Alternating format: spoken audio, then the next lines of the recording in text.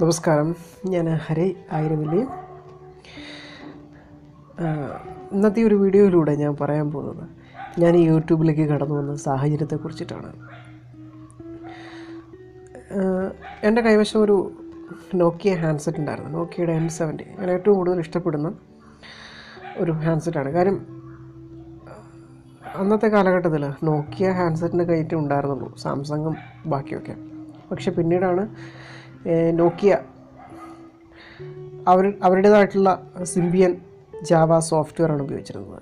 പക്ഷേ ആ കാലഘട്ടത്തിൽ അവർക്ക് ആൻഡ്രോയിഡ് എന്ന ആ ഒരു സോഫ്റ്റ്വെയറിനോടുള്ളൊരു വിരോധം ശരിക്കും നോക്കിയ തകർന്നു പോകാനുള്ളൊരു കാരണം എനിക്ക് തോന്നുന്നു അതാണ്. ഞാൻ അറിഞ്ഞൊരു കാരണം അതാണ്. ഇനി യാഥാർത്ഥ്യം അതാണെന്ന് അറിയില്ല. കാരണം നോക്കിയയ്ക്ക് നമ്മുടെ ആപ്പിളിന് ഒരു പ്രത്യേക സോഫ്റ്റ്വെയർ എന്ന പോലെ നോക്കിയയ്ക്ക് ഒരു പ്രത്യേക സോഫ്റ്റ്വെയർ സിംബിയൻ, അതുപോലെ തന്നെ ജാവ. അപ്പോൾ അന്ന് ഇറങ്ങിയതിൽ വെച്ചിട്ട് ഏറ്റവും നല്ല ഹാൻഡ്സെറ്റ് നോക്കിയായിരുന്നു. അപ്പോൾ അതിൽ എനിക്ക് ഏറ്റവും ഇഷ്ടപ്പെട്ടൊരു ഹാൻഡ്സെറ്റ് M70 എന്ന ഹാൻഡ്സെറ്റായിരുന്നു. അപ്പോൾ ആ ഒരു ഹാൻഡ്സെറ്റ് സെക്കൻഡ് ഹാൻഡ് ഞാൻ വാങ്ങിച്ചതോട് കൂടിയിട്ടാണ് ഞാൻ യൂട്യൂബിലൊക്കെ അക്കൗണ്ട് ക്രിയേറ്റ് ചെയ്യാൻ തുടങ്ങിയത്. 2007 ഞാൻ ആദ്യമായിട്ട് ഒരു ക്യാമറ പതിപ്പിച്ച ഒരു ഫോൺ കാണുന്നത് നേരിട്ട്. 2007. 2008 അത് എൻ്റെ ഒരു സുഹൃത്ത് വഴി അതിൽ ക്യാമറ ഒക്കെ വർക്ക് ചെയ്യാൻ അവസരം ലഭിച്ചിട്ടുണ്ട്. 2007 എന്നെ പഠിപ്പിച്ച ദിലീപ് എന്ന് പറയുന്ന ഒരു ഇംഗ്ലീഷ് അധ്യാപകൻ്റെ കൈവശമാണ് ഞാൻ അങ്ങനെ ഒരു മൊബൈൽ ആദ്യം കാണുന്നത്. പക്ഷേ പിന്നീടും കുറേ വർഷം കഴിഞ്ഞു. 2008 കഴിഞ്ഞു. 2008 ഞാൻ SSLC പാസ്സാകുന്നത്. 2008 കഴിഞ്ഞു. 2008 കഴിഞ്ഞിട്ട് ഹയർ സെക്കൻഡറിക്ക് 2008 പോയില്ല, 9 പോയില്ല, 10 പോയില്ല, 11 പോയില്ല. അങ്ങനെ കുറേ കാലം പഠനത്തോടൊരു വിരക്തി ഉണ്ടായി. ഇപ്പോൾ അതൊക്കെ എന്തുകൊണ്ടാണ് വിരക്തി ഉണ്ടായെന്നൊക്കെയുള്ള കാര്യങ്ങൾ പിന്നീട് ഞാൻ ഇതുപോലെ വീഡിയോ ചെയ്യും. 2012 പിന്നീട് ഇങ്ങനെ അവിചാരിതമായിട്ട് ഹയർ സെക്കൻഡറിക്ക് ചേരുകയും 2012 തന്നെയാണ് എനിക്ക് ഇങ്ങനെ ഒരു നോക്കിയ M70 ഹാൻഡ്സെറ്റ് കിട്ടുക. സെക്കൻഡ് ഹാൻഡ് വാങ്ങിക്കുകയും അങ്ങനെ യൂട്യൂബിലേക്ക് മെയ് 9 തീയതി 2012 മെയ് 9 ഒരു അക്കൗണ്ട് തുറന്നു.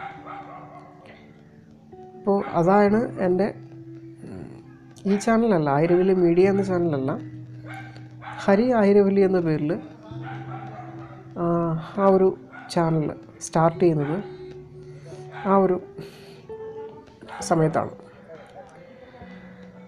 ഓക്കെ, അപ്പോൾ 2012 മെയ് 9 തീയതിയാണ് യൂട്യൂബിലേക്ക് എൻ്റെ ആ ഒരു പ്രൈമറി ചാനൽ സ്റ്റാർട്ട് ചെയ്യുന്നത്.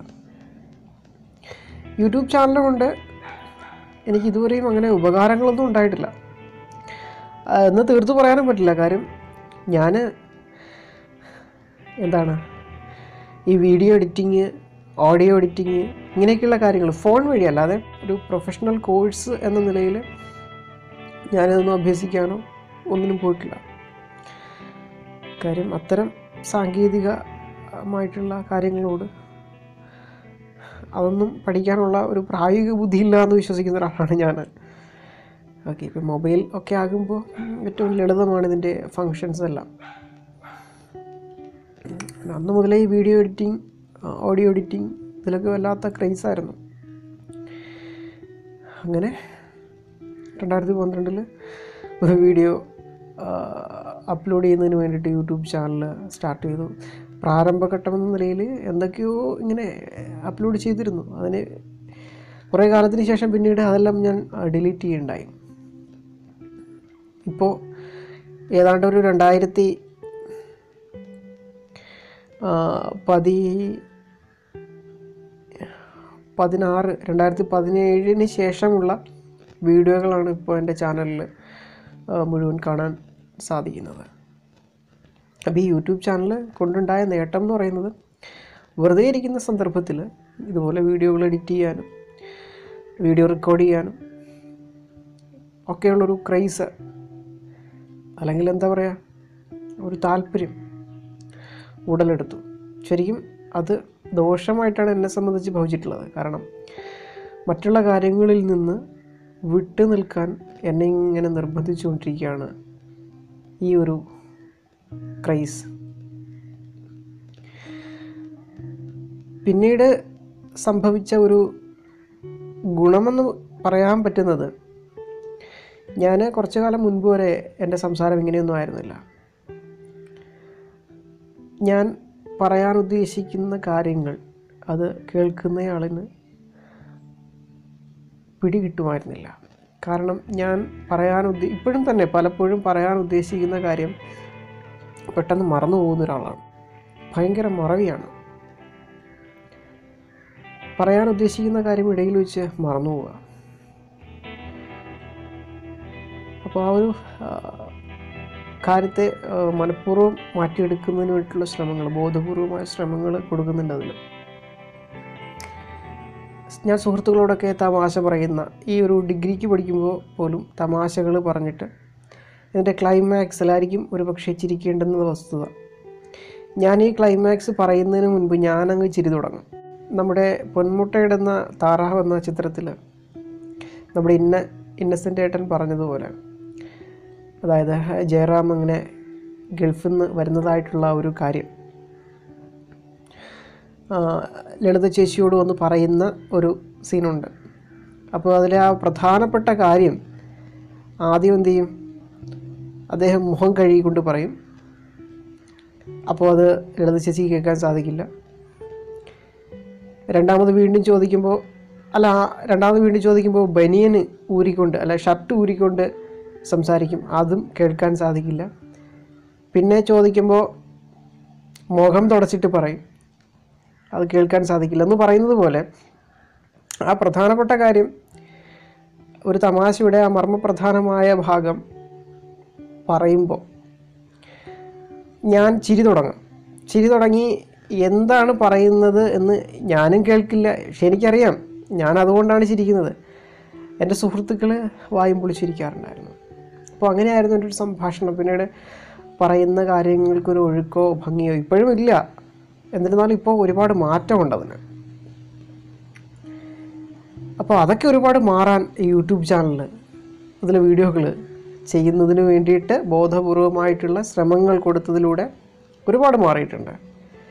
അപ്പോൾ ആകെ ഉള്ളൊരു മാറ്റം അത് മാത്രമാണ്. പിന്നെ ഒരുപാട് സുഹൃത്തുക്കളെ കിട്ടി. സത്യത്തിൽ അത് തന്നെയാണ് കിട്ടിയിട്ടുള്ള ഏറ്റവും വലിയൊരു ഗുണം എന്ന് പറയുന്നത്. പിന്നെ അതിനേക്കാളൊക്കെ വലിയൊരു സന്തോഷം, ഒരുപാട് അറിവുകൾ ഒരുപാട് പേരുടെ അറിവിലേക്ക്, ശ്രദ്ധയിലേക്ക് കൊടുക്കാൻ പറ്റിയെന്നുള്ളതാണ്. അത് എന്നെ സംബന്ധിച്ച് വലിയൊരു നേട്ടമായിട്ട് ഞാൻ കാണുകയാണ്.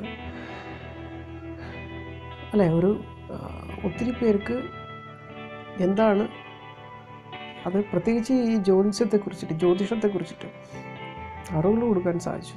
അത് വലിയ നേട്ടമാണ്. പിന്നെ ഏറ്റവും കൂടുതൽ ഗുണത്തെക്കാളേറെ ദോഷമാണ് യൂട്യൂബ് എന്ന ഒരു മേഖല കൊണ്ട് ഞാൻ നേടിയത്. കാരണം ഫുൾ ടൈം ഹാൻഡ്സെറ്റ് എൻ്റെ കൈവശമുണ്ട്. അപ്പോൾ ആ ഒരു കാര്യം കൊണ്ട് തന്നെ മറ്റ് കാര്യങ്ങളിൽ നിന്ന് ഒരുപാട് വിട്ടു നിൽക്കേണ്ടതായിട്ടുള്ള സാഹചര്യം വരുന്നു. എപ്പോഴും സോഷ്യൽ മീഡിയ അക്കൗണ്ടുകളിലാണ്, അല്ലെങ്കിൽ യൂട്യൂബിൻ്റെ വീഡിയോകൾ ക്രിയേറ്റ് ചെയ്യുന്ന തിരക്കിലായിരിക്കും. അങ്ങനെയൊക്കെയാണ് എൻ്റെ ഒരു ദിവസം മുന്നോട്ട് പോകുന്നത്. ഭൂരിഭാഗം സമയവും ഇതുപോലെ മൊബൈലിലായിരിക്കും. അപ്പോൾ എൻ്റെ യൂട്യൂബിലേക്കുള്ളൊരു എൻട്രി എന്ന് പറയുന്നത് 2012 മെയ് 9 ആ ഒരു ഡേറ്റ് ഞാൻ മറക്കാതെ ഇന്നും സൂക്ഷിക്കുന്നുണ്ട്. ഓക്കെ, അപ്പോൾ ഇനിയൊരു വീഡിയോയിലൂടെ എൻ്റെ മറ്റൊരു വിശേഷം ഞാൻ പങ്കുവയ്ക്കും. നിങ്ങൾ കേട്ടാലും ഇല്ലെങ്കിലും ഞാൻ പങ്കുവയ്ക്കും. ഓക്കെ, അപ്പോൾ എല്ലാവർക്കും 28 ഓണമാണ്. അതോടൊപ്പം തന്നെ കന്നി 5. ശരിക്കും സന്തോഷവും ദുഃഖവും സമ്മിശ്രമായിട്ടുള്ള നമ്മുടെ ഓരോരുത്തരുടെയും ജീവിതം പോലെ ഉള്ളൊരു ദിവസമാണ്. ഓക്കെ, നമസ്കാരം. എല്ലാവർക്കും ഓണാശംസകൾ. അതോടൊപ്പം തന്നെ കന്നി 5 ശ്രീനാരായണ ഗുരു സമാധി ദിനമാണ്. അതിൻ്റേതായ ഒരു ഒരു ദുഃഖം അതുകൂടി രേഖപ്പെടുത്തുന്നു. നന്ദി, നമസ്കാരം.